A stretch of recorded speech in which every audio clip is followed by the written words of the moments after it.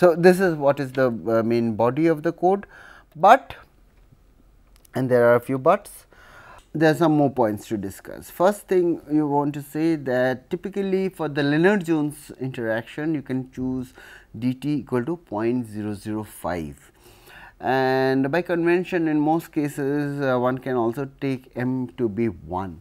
So, what does this dt equal to 0.005 mean? I mean, what is the unit of time? We will discuss it, it has to wait, I cannot discuss all the things at once. So, we will be discussing units, but typically if you have Lennard-Jones with epsilon equal to 1, dt equal to 0.005 works pretty good. And what does pretty good mean? We have to run the code, look how well energy is conserved, if momentum is conserved, and so on and so forth.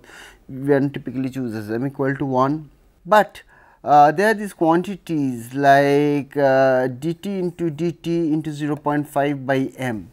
So, there is no point. So, when you are doing this calculation, right, there is no point in writing it like this, because this calculation dt into dt by m into 0.5, we are doing it all the time in each of these iteration, and all iteration when I mean I equal to like 3 into n part, every time it is doing this algebra and you are doing it so many times over n iterations over every time step. Instead, if you basically replace this quantity by some other variable dt2 dt square by 2, say dt, so you can write it like this, dt square by 2.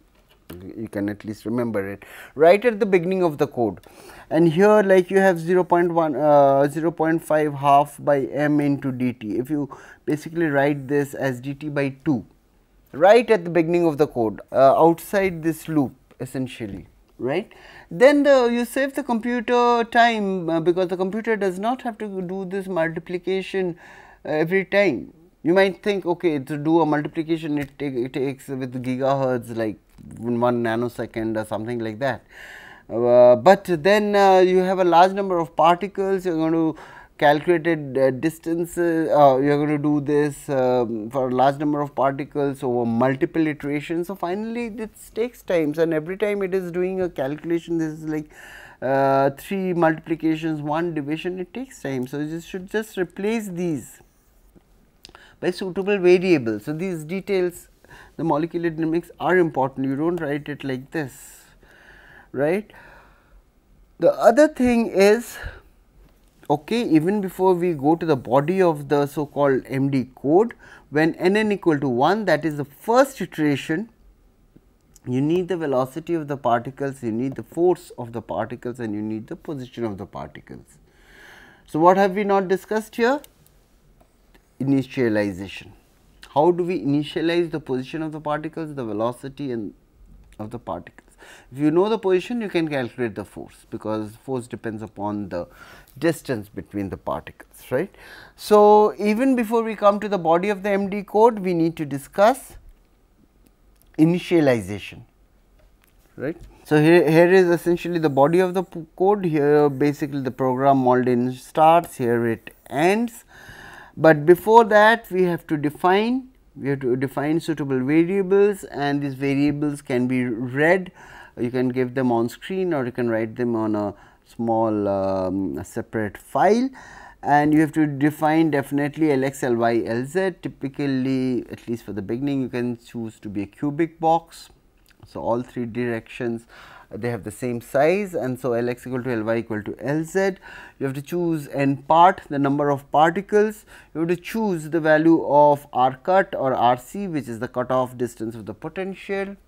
Write it, you have to explicitly mention it, and once you have your value of the Rc, then you can calculate the so called Fc, what is the value of the force at the cutoff, and then you have to calculate also V dash C, V the potential, the value of the modified potential at the cutoff. Those are quantities which you do not need to calculate every time you calculate the force, because those are fixed values. You want to save computing calculation time, right. So, as soon as you have access to this quantity, you calculate the value of Fc, you calculate the value of V dash C, which you are going to use later whenever you calculate the force. Other than that, you have to mention the how many iterations you want to run your code for, that will depend of course upon the physics that you want to extract from the system, how many iterations, how many independent runs you need to run, that once you are running an MD in a regular manner, you get a hang of that. But anyway, for testing you can choose it to be 1000 not 1000, 10,000 iterations, 1 lakh iterations, 10 lakh iterations, just as we were doing for molecular, for the Ising model. Then you should could initialize the random number generator, you might need it, and you can need it even to initialize the position of the particles and the velocity of the particles. So, how does one initialize the position of the particles? Suppose this is your simulation box of size Lx cube, assuming Lx equal to Ly equal to Lz. Your final physics, your final distribution of particle positions and the velocities of these particles is not going to depend upon your initial position. Just like in Ising model, you can start with any initial configuration. The easiest would be to you put all the particles, you put all n particles at equal distances from each other, and once the force starts acting, and since they have initial velocities of, as soon as you start the molecular dynamics, of course they are going to move around in space, and how they are distributed, whether they are clumped, whether they are all far apart from each other, on an average will be decided by the potential, the density, the temperature, the thermodynamic quantities. But just to start off, you can just put them all at equidistance from each other, say at a distance of, I do not know, 2.3, or depends upon the density also. If it is highly packed, you can't fit all the particles of the box. If you start with distance of 3, each particle is surrounded by neighbors which are at a distance of 3 sigma. So, here distances, as I said in the last class, is measured in units of sigma. So, you set sigma equal to 1, the diameter of a particle equal to 1, and when you mention Lx, you say, okay, my simulation box is 50 times the diameter of a particle, right. So, that has been assumed. So, when I say that the distance between any pair of particles in the initial condition is 3, I actually mean 3 sigma, where sigma has been set equal to 1. Okay. So, that's a possible initial position, is basically sitting on a lattice. Of course, the lattice is going to melt or not melt depending upon the potential and the density and the temperature. So, or it could go into some other crystalline form. Here I am just talking about a simple cubic lattice. One could always start Lennard-Jones simulations from a lattice simulation, or you could choose, well, you know that you do not find that comfortable, you can choose put particles randomly in the box, you generate a random number, generate of multiply it into Lx, it will be some number between 0 and Lx, and you say, okay, I shall place the first particle at this x coordinate, and then you generate another random number, multiply it by Ly, and that will be another some number between 0 and Ly, which is basically the size of the box. And you can do similar things for the z coordinate of the particle, and you say that okay, I put it randomly somewhere inside the box. But when you put the second particle, you should ensure that the distance of the second particle and the first particle is greater than sigma, because if you by chance you put it right on top, because you are using a random number generator, you put them right on top of each other, right, that would lead to extremely large forces as soon as the simulation starts. So, typically when you put the second particle, you do not have any problem. Typically the random numbers which are chosen, you can put it some other point in the simulation box, but as you put more and more particles, there is larger and larger probability that one of the particles will sit on the top of an already introduced particle. So, if you want to basically introduce particles randomly, we want to place particles randomly in a simulation box, then you have to take suitable precautions. You have to write a code and check that when you are introducing a new particle, one of those n part particles, that they do not overlap with a previously already introduced particle, right. You can do it or just put all the particles on a lattice at suitable distances, anyway the lattice will melt, at least if you have Lennard-Jones particles and you have significantly high temperature, right. So, that is how you initialize the position of particles. If you are introducing Lennard-Jones particles, is relatively easy, but you might also be ending up introducing or wanting to study more complicated systems. Suppose a rod like molecule, right, or a polymer. What is a polymer? You have a polymer where basically the monomers, the particles which constitute the polymer, right, the monomers, assume them to be spherical and they can be connected by springs. So, you cannot necessarily in this case choose the position of n particles randomly, because the constraint that the distance between neighboring particles on a polymer along the polymer chain, they should be at a distance of approximately the bond length, that has to be maintained, right. You cannot say that, oh, a bond is extremely highly stressed, that is unphysical. So, typically you say, okay, the first particle is here, the second particle is here, the third particle is here, you put them basically keep on incrementing the position here, but then you have to be sure that the fifth particle basically sits here and not here, because then this basically this bond would be extremely stretched, and if it is extremely stretched, then the force acting between these two particles is extremely high, and then when you start the simulation or you run the iterations, the extremely high forces can lead to a breakdown of the integration, unless you choose extremely small values of dt, which you do not want to do, right. So, for Lennard-Jones, introducing particles is simple. If you have more complicated systems, you might have to take care how you want to introduce the particles, but let us stick to the simple case. I just gave you a caveat, a warning that one has to be careful. Lennard-Jones is relatively easy. Introducing the velocity. Well, you could say that each particle is moving in random directions right at the beginning. So, you do not want to give all the particles the same velocity, they can't be moving in a perfectly same direction, that would be again unphysical. That is something like all particles moving as a whole. So, it is moving, it is like a river where all the particles are moving, unless you want to actually simulate that. But let us first of all consider a static liquid or a gas. How would you model that? Because that is simpler. If you are modeling flows, that is more complicated. We will leave it for a future class, or basically if and when you need it, you can always learn that aspect.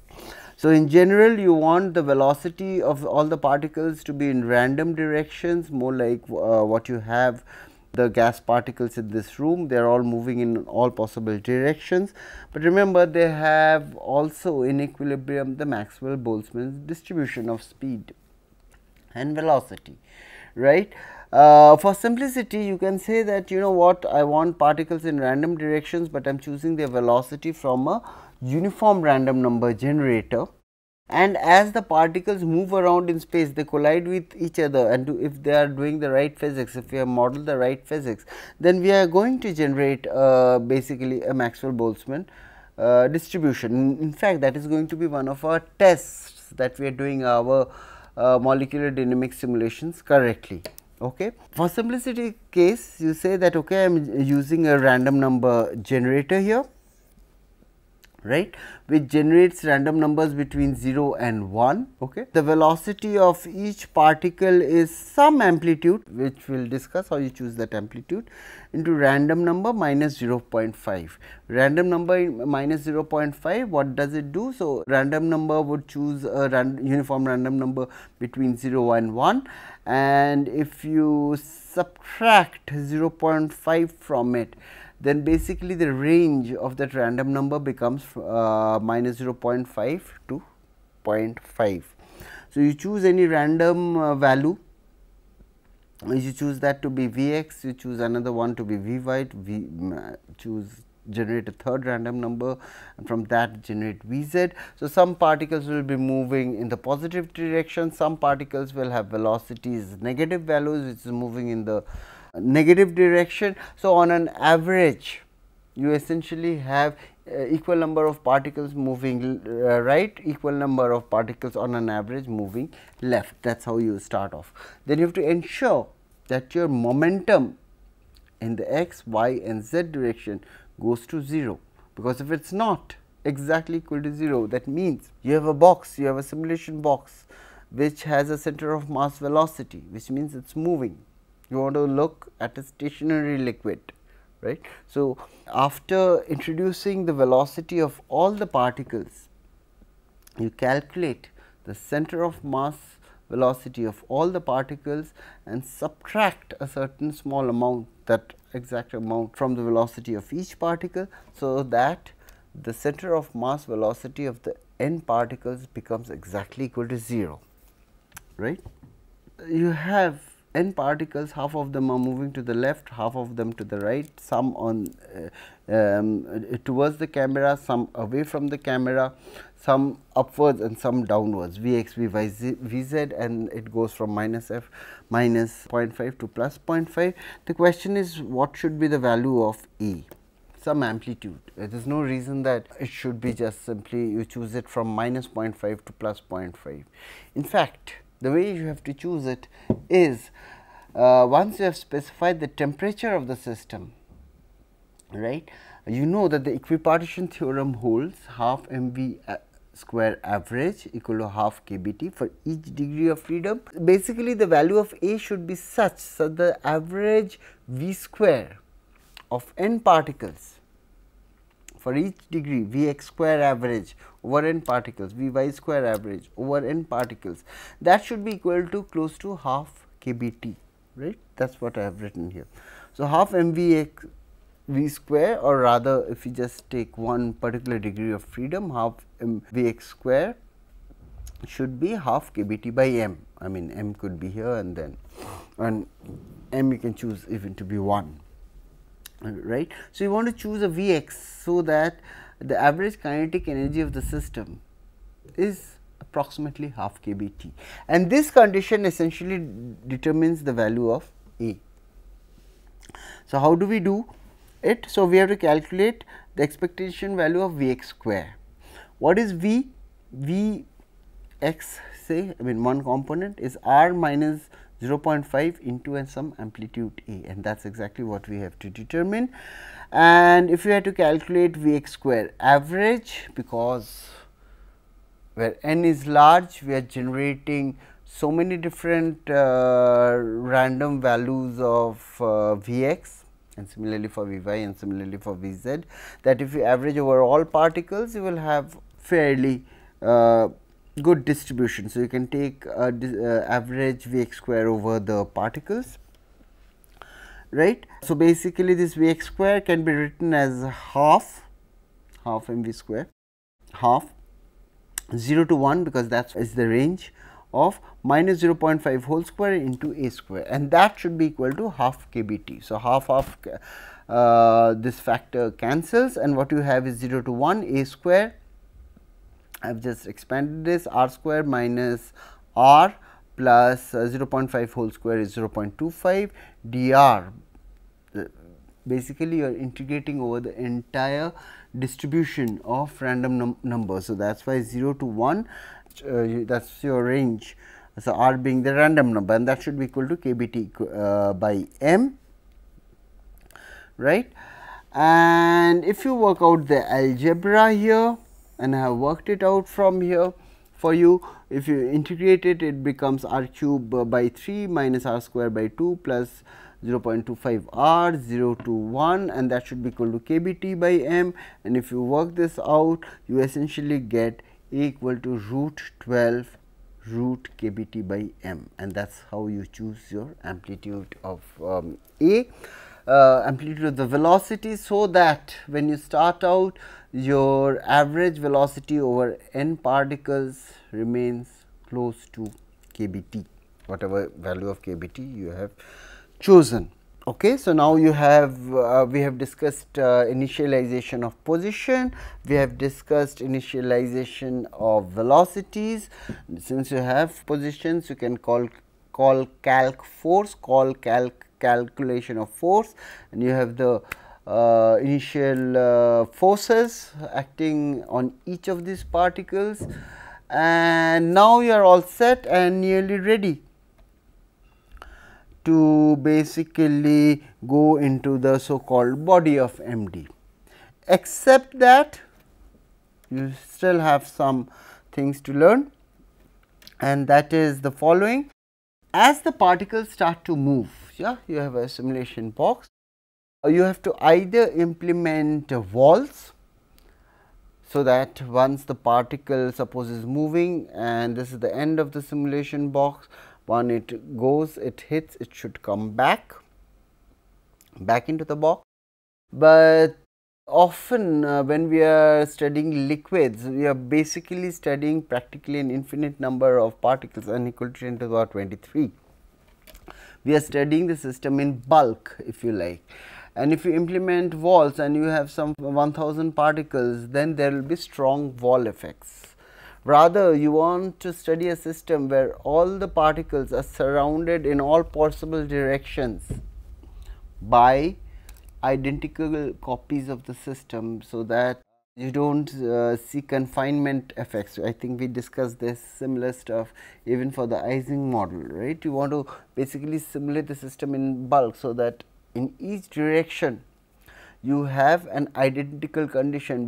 There is an endless chain of endless number of particles whichever direction you see, and that basically brings up the discussion of periodic boundary conditions, where you say okay, even if the particles go out from here, they come in from the other side of the box, right. Or else you could model walls, and modeling walls is a pretty detailed topic by itself. Then by having explicit walls, you could basically confine all the simulated particles within the box, and people do it. Especially when they want to study nanofluidics, or you want to see systems in a nano confinement and so on and so forth. However, if you want to compare with classical statistical mechanics, where you do not have confinement, then you would rather be well off studying systems in bulk, and then one would be better off using periodic boundary conditions. So, we have to discuss that. The other point is basically that as particles start to move,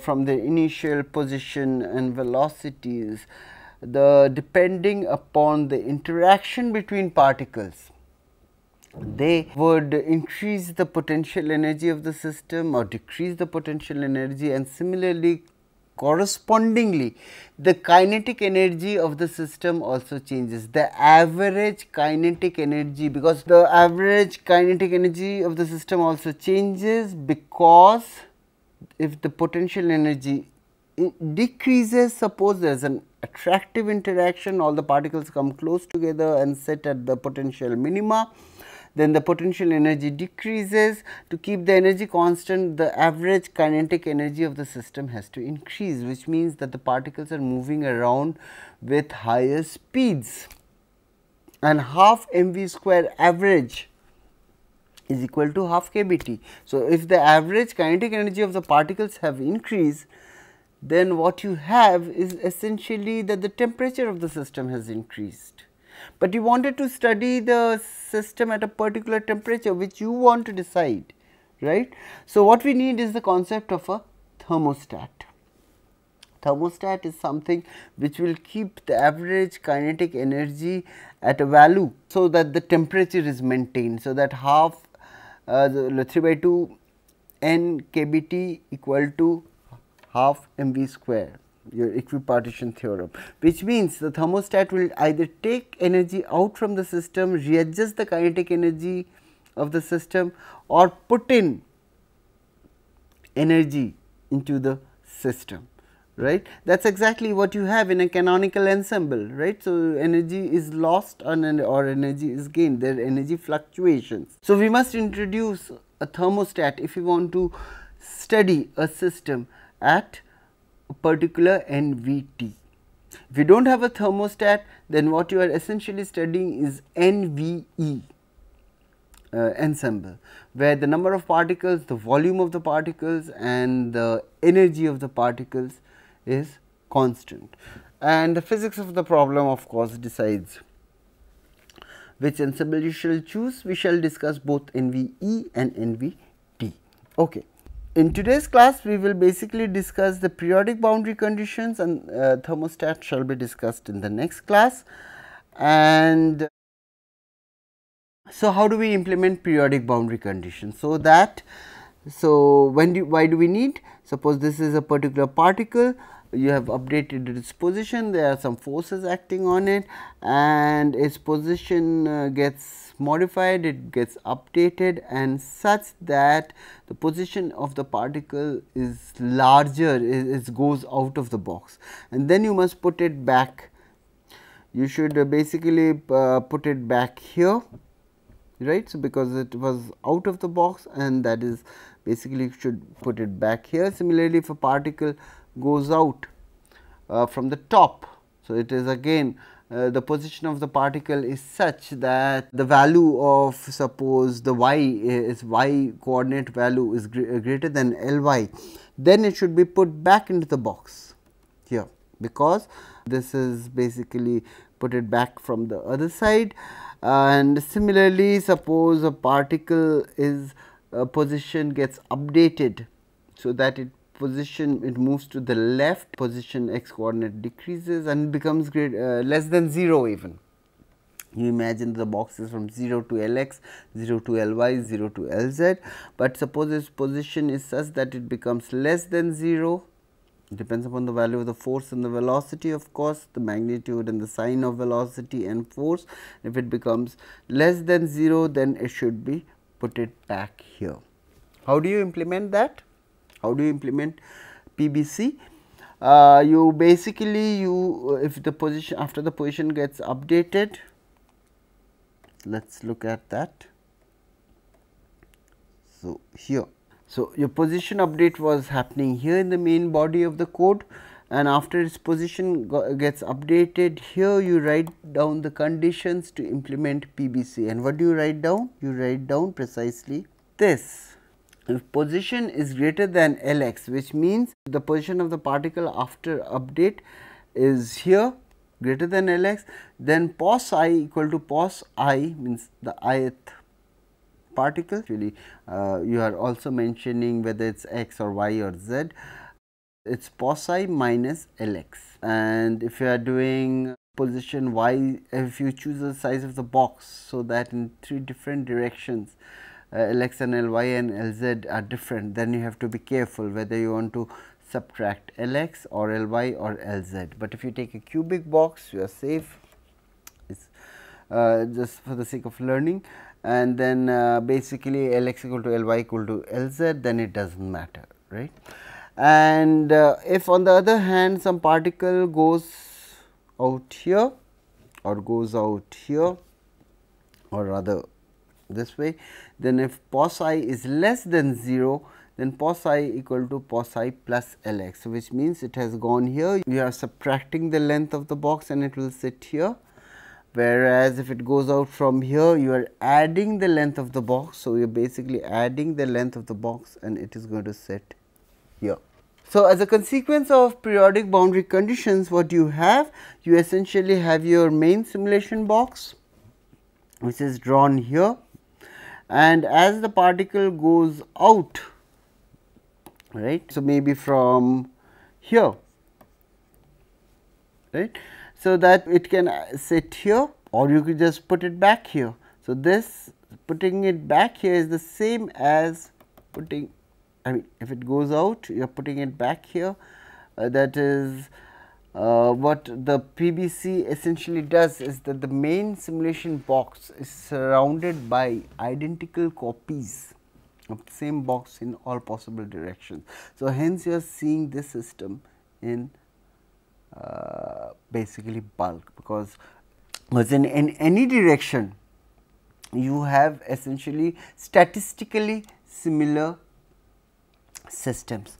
Of course, the size of the box should be significantly larger than the diameter of the box, and especially if you are near critical point, there could be correlations, and these correlations could extend to infinity. So, one has to be careful, of course, but if you are away from the critical point, which is the case we shall study in this case, basically correlations between positional correlations die down between 4, 5, 6 times the diameter of the particles, and if size of the box is suppose 20 or 30 or 50 sigma, then essentially statistically you have self similar system surrounding the mean simulation box. Right. With that, we shall end today's lecture, and we shall discuss the other point of thermostat in the next class. Thanks.